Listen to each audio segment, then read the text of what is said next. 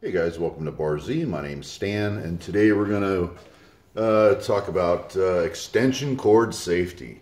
And I'm kind of an extension cord Nazi around the job site, and anytime I find a cord that's bad, I'll take it out of service. And cords get abused on job sites. They get run over by forklifts, scissor lifts. The cords get yanked on to pull them out of the receptacles. They get kinked, twisted, bent in and out of the trailer, loaded and unloaded every day. They just get abused. And I've got a pretty good cord here. She's a 100-footer. I've already checked the entire length of it. No breaks, no cuts in the insulation. I mean, picture this. We got a cut in the insulation, maybe a cut in the hot wire, and now all of a sudden it's laying down in a water puddle. And it's just sitting there hot. It doesn't blow the breaker or anything, but it's just sitting there hot. The ground or the hot wire didn't have a path back to ground because maybe the ground is still good and the insulation is still good on the ground, so it didn't have a path back to blow the breaker, but that puddle of water is just sitting there hot. Somebody comes along and steps in it, and all of a sudden we were electrocuting somebody. And GFIs are supposed to take care of that, but on a construction site there's any number of hazards. And here's a hazard. Either someone tore that out with a pair of pliers. We got the ground pin missing on that one. So this was taken out of service. That was a pretty decent molded plug. It's got an LED in it to tell when we got power, but still no ground nonetheless. It's coming out of service. Here's the other end.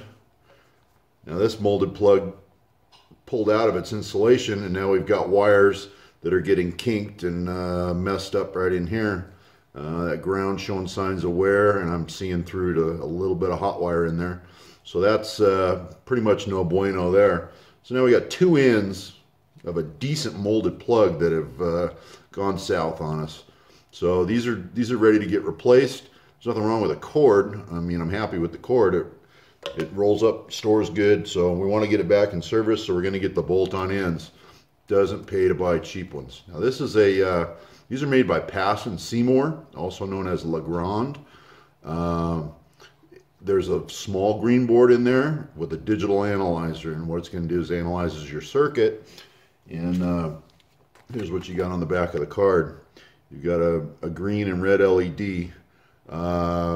Green means go, obviously. When you have a green condition, it verifies polarity between the hot and the neutral, and it verifies that there's a ground there. If there's a red condition, either you're missing a ground or you have reverse polarity, one of the two. So two conditions can cause a red light. Now, the male plug lights up. It's got the red and green, but we also got the female. And this is a little redundant having both of these on an extension cord, but I thought I'd show you that both are available. Let me plug this into a receptacle real quick. Now I've just got the male end over there. I'm going to try to get you over to so you can see that green light. So there we got a green light right here on the plug. And maybe we'll put it on the cord and wire it backwards. And let you see what a red light is on the other end. All right. So let's get to wiring this thing. These cords are pretty easy. I know everyone's at one time or another putting you in on one of their cords, but there's ways to go about it. You need 3 tools. You need a razor knife, a pair of strippers, and a number 2 Phillips. That's all you need. So let's get some ends on this thing.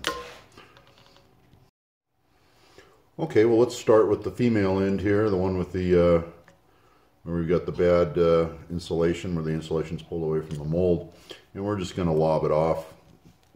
See you later, bye. That can go in the trash. That's done for. And all we're going to do is take our razor knife, and we're only going to split about 1 inch or so out of this insulation, and we're just going to make a longitudinal cut, which is no fun to do without getting into the wires. So we'll try to get that there, and then we're just going to peel away. Get your fingernail in there and just peel away that insulation, and just expose our cord. And we're going to peel that off to the side and just run around the circumference of the insulation there with my dull razor knife. There's nothing more dangerous than a dull razor knife, I tell you.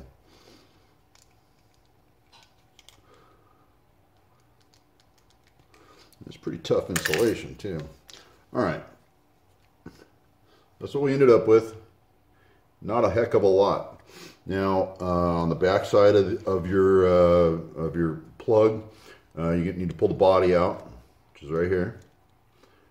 So you pull the body out, and from inside you can catch some inklings right in here of the green board. You can see the green board there and there.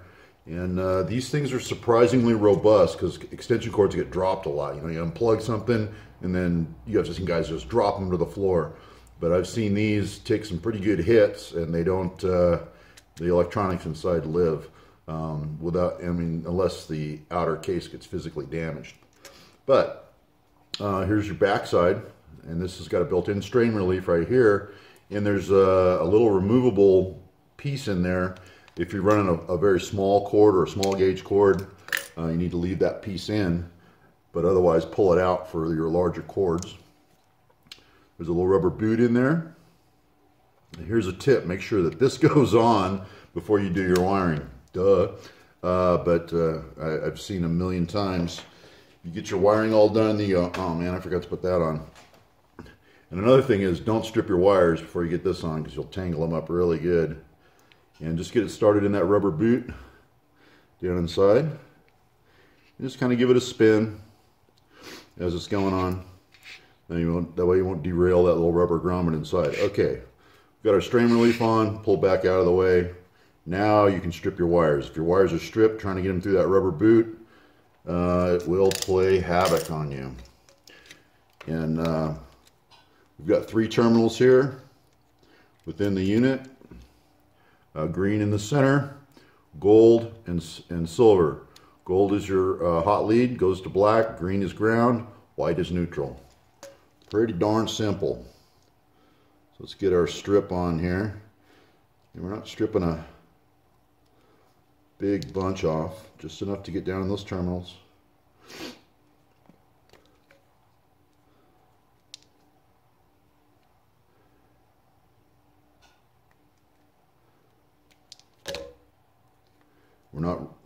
When you strip, don't wring the wire, because these individual strands are very tiny.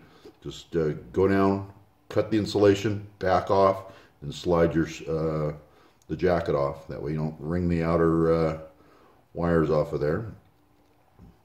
And now we're going to get these kind of arranged, kind of a trident looking thing. Get them twisted where we can insert all 3 at once. And let's see where we're at here. All right, so we got green, black, and white all in the correct position where we can get them all in at the same time. Just do a final positioning here where they'll drop into the terminals. And we're just going to insert all 3 at once. All 3 down like that. And I've got very little lead sticking out. I'm going to be clamping way back here with that strain relief. We're just going to hold the whole thing in our hand like this and tighten 3 number 2 Phillips. There's hot. There's ground. And I can't tell you how many times I've stabbed myself in the palm with a number 2 Phillips from doing this. And go back and double check all your connections. Give them a tug, and that's what you should see in there. Insulation completely in the sockets, and no signs of any bare wires even close to outside. All right, now it's time to clock our strain relief. And they've got a little tattletale on there somewhere. There it is, I believe. All right. Then these are kind of a speed auger thing. They got a real coarsely wound thread, so they tighten down quick. And on the back side, you want to kind of center up your strain relief and Tighten that up.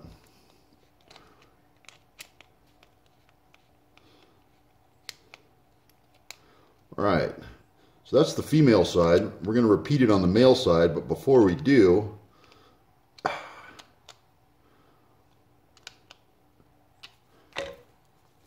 right, we've got a good bite on there. No worries about that getting yanked out of our connections. Before we put the other end on, remember here we got a bad ground at this end. So let's take a look at that red light, and I'm just going to plug this in right over here. And there's your red light there, and there. Kind of hoping that shows up. I'm going to turn the lights off. Doesn't look like it's even showing up on the camera. We shut the lights down in the shop and we'll take a look at it again. Okay, it's a little darker, not much darker. I got some natural light coming in. But there's your red. Yeah, you can see it. There it is, glowing on against my hand.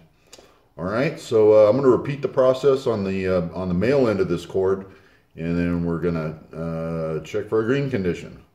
I'm not going to film that. It's identical to what I just did here. So let's get that male end on and bring it back. Okay, well, we've got our male end on now, and we've gotten rid of the missing ground pin on the old male end, and we got rid of the bad insulation on the female end. So these things can go in the trash. That's too bad. Those are a nicely molded plug, nice and big, got a nice cushion on them when they, you know, get thrown around. So anyways, we've got two ends here, both replaced, both with the circuit analyzers, which is interesting. And now we should have a green light. Let me get plugged in here. And there we go. The light is green, the trap is clean. So it's got an LED on each side, easily spotted. I don't think it's showing up too good on camera, but there it is. It's easily spotted on a job site. And it enables my cord Nazism. You know, I can walk around a job site and look at all the green lights everywhere, and I know everybody's good and everybody's safe. You can tell at a glance whether your cord has got an issue or not, or maybe the circuit's got an issue. This will tell you if you're missing a ground in the receptacle on the wall, it's going to come out red. If you've got a receptacle that's reverse polarity, it'll show up red. So it lets you know that a problem exists. All right, guys. Hope you enjoyed this little segment on extension cord safety and bringing one back into service. Thanks for watching, you guys.